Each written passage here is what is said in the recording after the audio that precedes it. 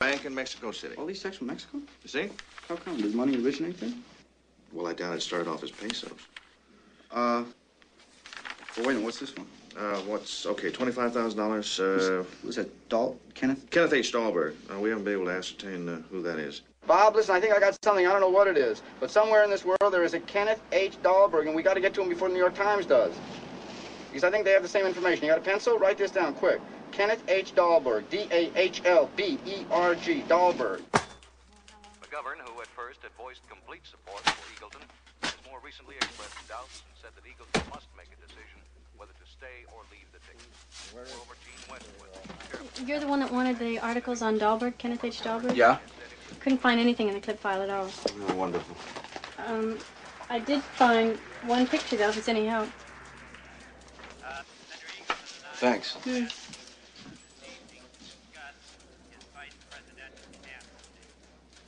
Minnesota.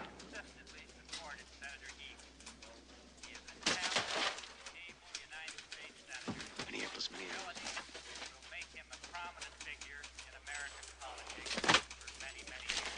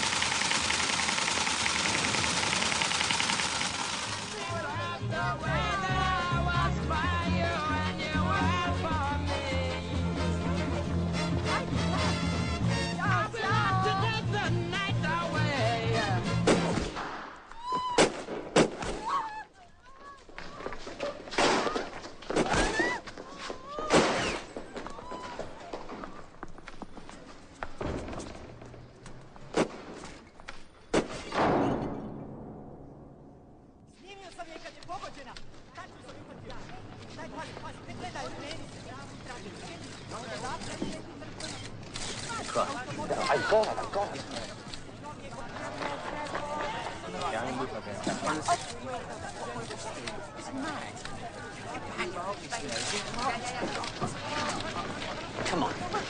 Hang on, you don't want that? Come on. Parede.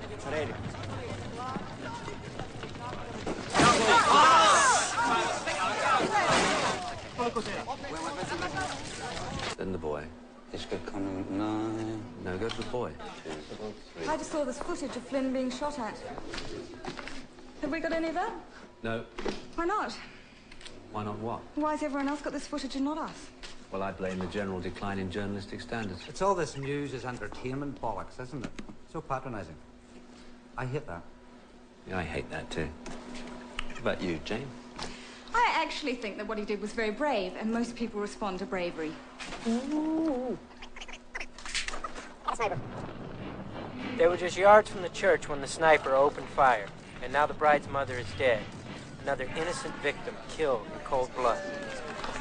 This is Jordan Flynn in Sarajevo. I'm not worthy of your applause, but I will take your money. Thank you. Oh, thank you. You'll be remembered. Thank you so much.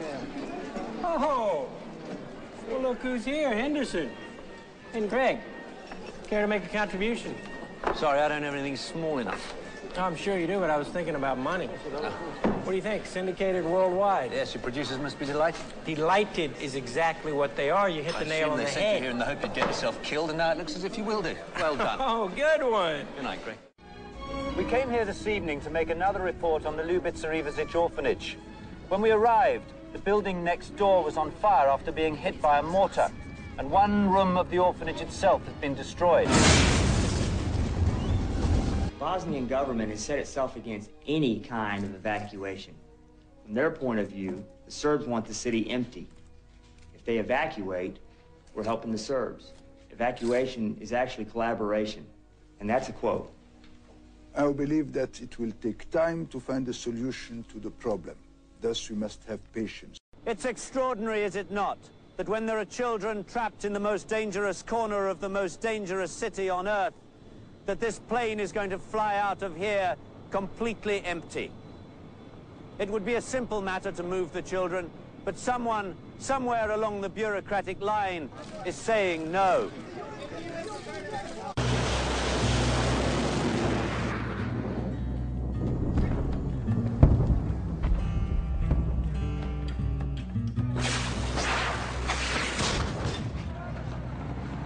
The forces of the Taliban government were rapidly overwhelmed.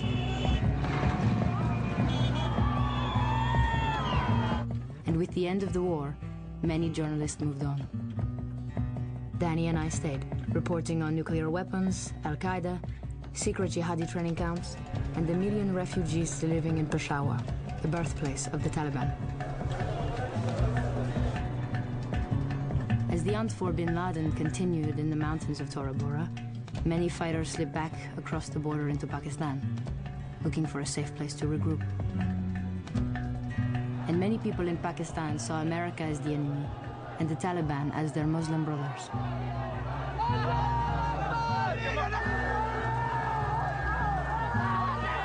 By the end of January, I was 5 months pregnant, and we were ready to go home.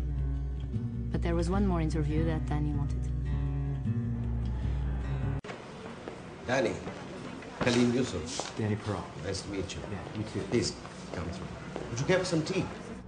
I want to ask your advice about something. I'm supposed to meet tonight with Sheikh Jelani. Where are you supposed to meet him? At the village restaurant. Provided you meet him in a public place, you should be all right. And just be careful. Okay, I will. Good. You came here seeking the truth with your husband.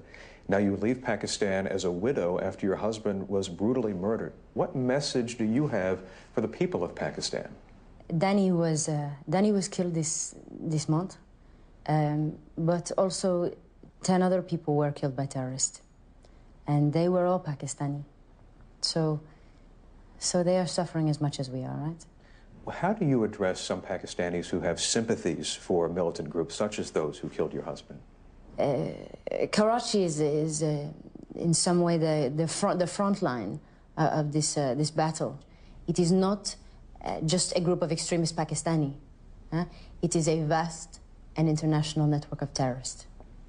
And wherever there is misery, they find people. And there is misery, in lots of parts of the world. Well, certainly that may be the case, but have you seen the videotape of what they did to your husband? Vous n'avez aucune décence. How do you ask me that? Phase 2 is underway. I have the videotape. I haven't seen it myself, but I'm told the footage is excellent. Plus, there were 17 survivors for your headlines. Good work, Stamper.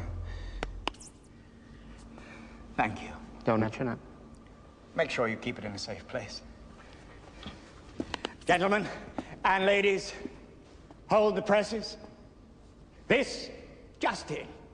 By a curious quirk of fate, we have the perfect story with which to launch our satellite news network tonight. It seems a small crisis is brewing in the South China Seas. I want full newspaper coverage. I want magazine stories. I want books. I want films. I want TV. I want radio. I want us on the air 24 hours a day. This is our moment. And 1 billion people around this planet will watch it, hear it, and read about it from the Carver Media Group. There's no news like bad news.